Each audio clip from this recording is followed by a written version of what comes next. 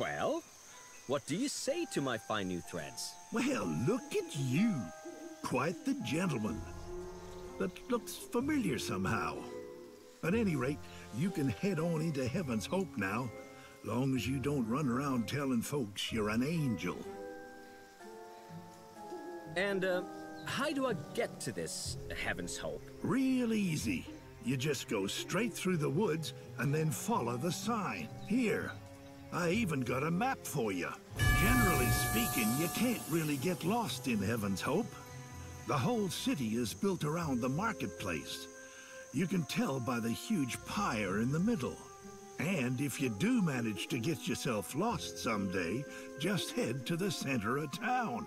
There's lots of signs there, or you can check your map.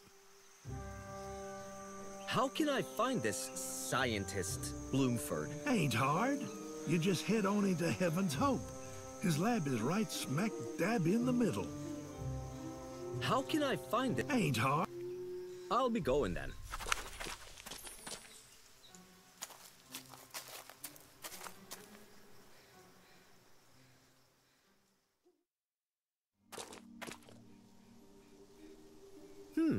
A little heart carved in there, with the letters S and B in it.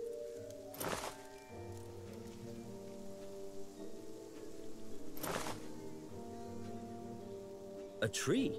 Somehow, its appearance is rather reassuring.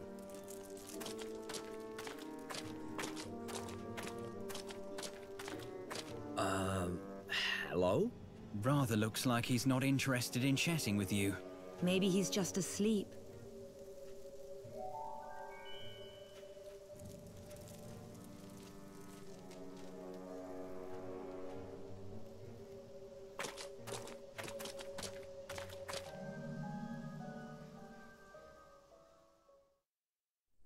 Meanwhile...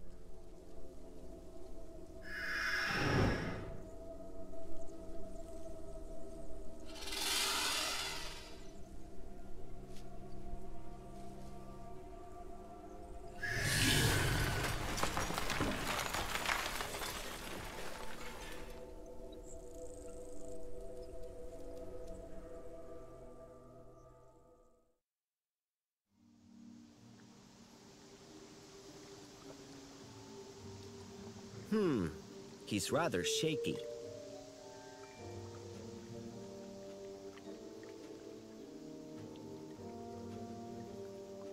A river full of water.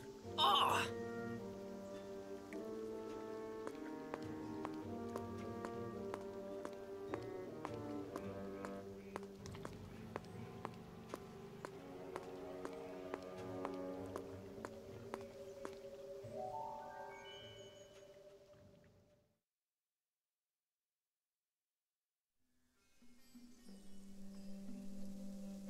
Heaven's Hope. It seems that this is the way there. Strange device. A merchant stall. My, there's certainly a lot of things lying around. And it smells so strange. A teapot.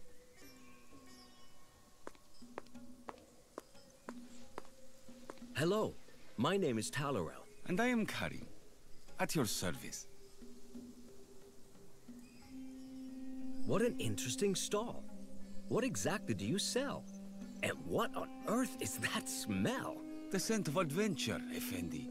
Sandalwood from the Coromandel coast, galbanum from the Levantine ports, dragon's blood from Asia Minor, copal, damar and elemi, Moroccan tears, mastic from North America, and Indian nard from, well, India. What can I do for you? What do you have to offer? Please, Effendi, look around. Simply call me if you see something you like. That list there, what's that? That's my customer list. I use it to keep very careful note of who has bought something from me, who has already paid, and who has not. May I have a look at your customer list? Absolutely not. That is the strictest of trade secrets. In this business, discretion is everything. What do you have to offer? Please, Effendi.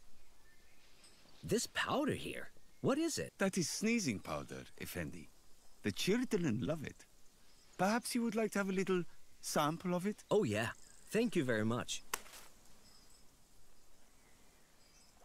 What do you have to offer? Please. What's in the bottle with a skull and crossbones on it? That is a very potent poison, Effendi. It can be used, for example, against aphids in your garden, or even to eliminate an entire plague of rats in a landfill. Would it be possible for me to get some of that? But of course, Effendi. £2. Unfortunately, I have no pounds at all. Effendi, do you wish to make a paw? I have 5 children to support. You cannot do such a thing to me.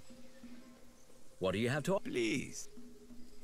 What is in this very aromatic package? Effendi, that is lavender. Smells wonderful. It even gets rid of moths. May I have some? With pleasure, Effendi. £1.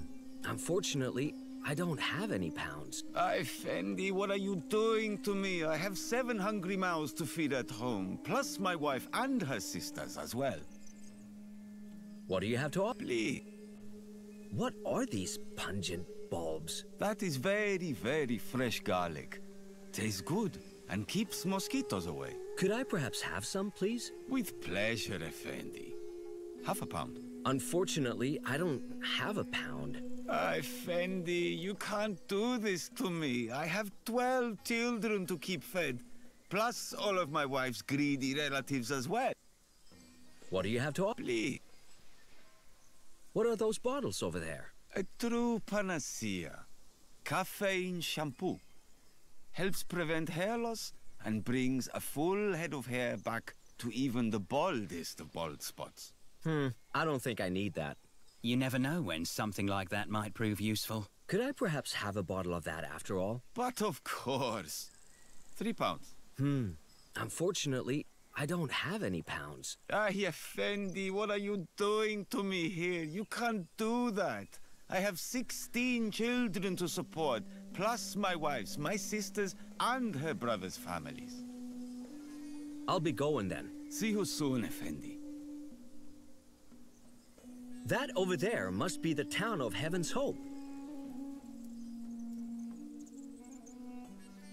May I please see that? Under no circumstances, Effendi. That is a trade secret.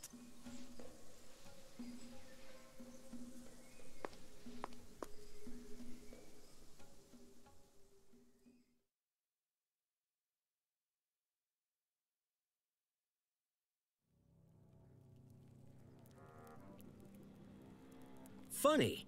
Is this one broken?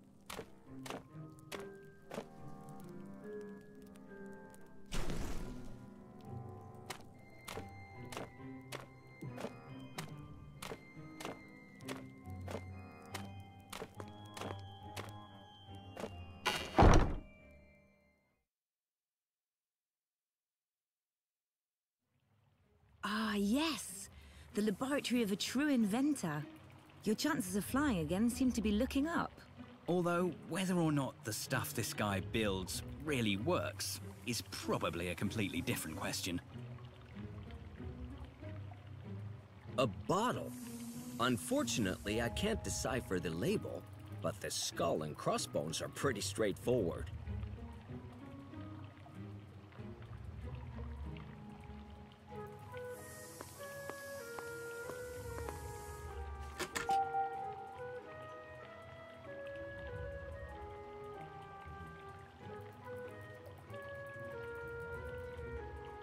A large green cactus. Who is there? I'm a citizen of Earth, just like you. One who walks and breathes and metabolizes. That's not really working now that well, is it? I'm an angel. Fear not. Why should I be afraid? You don't look scary. And really, an angel? That's silly. But I am an angel. Anyone can say that. However, angels have been defined quite clearly. They have? Of course. Angels are A, metaphysical, B, transcendent, and C, absolute. and I'm not getting that impression of you, my boy. Huh? I beg your pardon? What? Why are angels metaphysical? Angels are, unlike us human beings, not subject to physical laws. Hence the metaphysical. This makes them immortal, for example. But I am immortal, because I am an angel. Humbug. Anyone could say that. But I am a man of science, dedicated to the search for truth. As such, I can only accept tangible evidence. How are angels transcendent? Angels are transcendent. That's self-explanatory, really. They're capable of perceiving things we humans cannot. I see. That means, for example, that they can contact all living beings and, to some extent, affect them. I can speak with animals and plants. Humbug. Anyone could say that.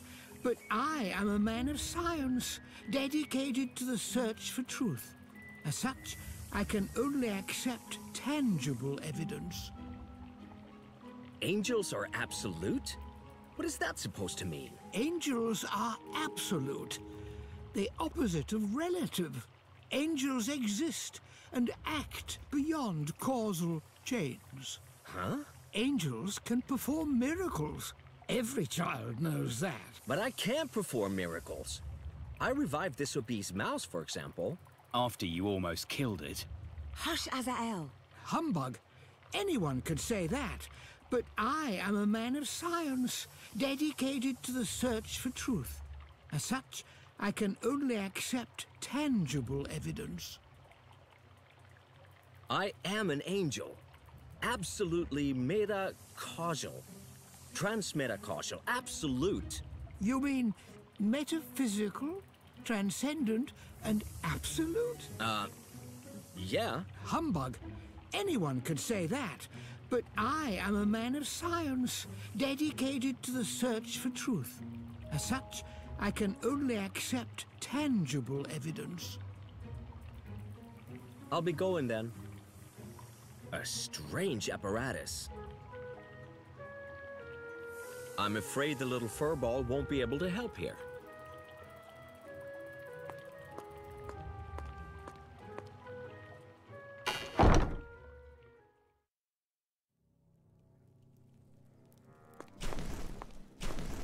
Hello, man on stilts. I'm Talorel. Geoffrey, the lamplighter. What do you do here? And why are you running around on those long poles? I am the lamplighter here in Heaven's Hope. Every night, I go up and down the streets and light the candles when dusk falls. And when the wind blows them out, then I light them again. Naturally, I wear the stilts to help me reach the lanterns. Do you maybe have a flame for me? A flame?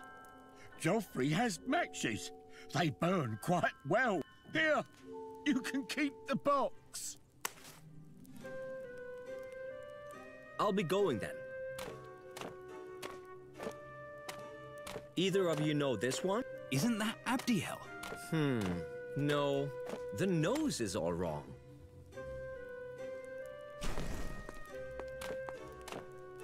A crank? I wonder if you could pull something up with it.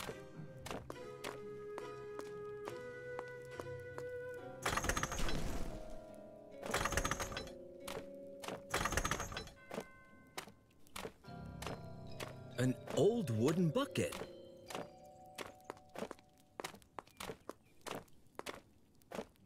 An old well. Seems to be pretty deep.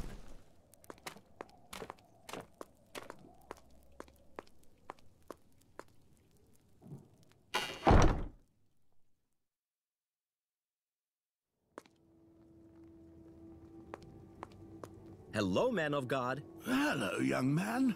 How can I help you? If I may introduce myself, Father, my name is Talorel. Glad to meet you, Talorel. My name is Bartholomew. I am the shepherd of this hall and the priest here in Heaven's Hope. I'll be going then. An image of a saint. Dirty though. You can't really see anything, but there's a symbol here on the frame. Looks like an F. I can't just take the consecrated candle. It's needed for the Holy Mass.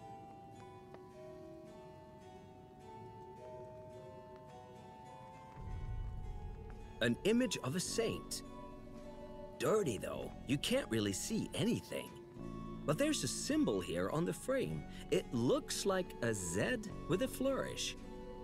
An image of a saint. Filthy though, you can't really see anything. But there's a symbol here on the frame. Looks like an ornate H.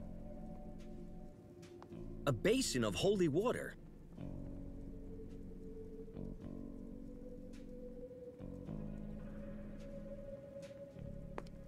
Greta's Hall. I don't think I'll be going in there.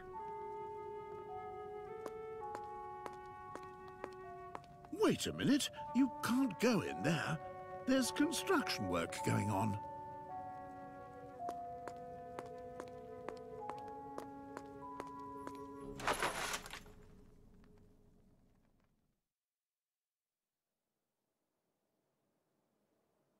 A wooden flap.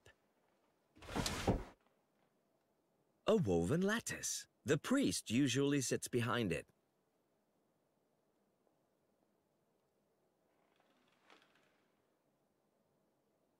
A woven lattice. The priest usually sits behind it.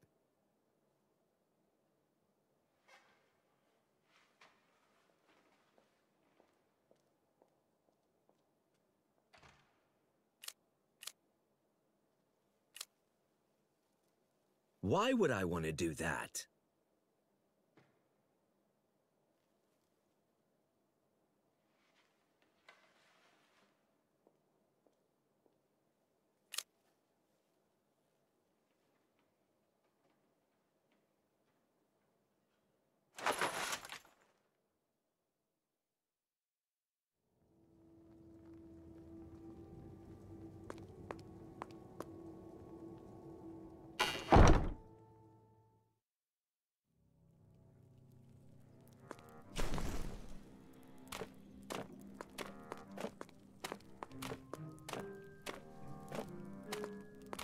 Really? Even more of that burning stuff? Oh, I think that's a pyre. Not good. What on earth do you use a pyre like that for? I don't think you want to know.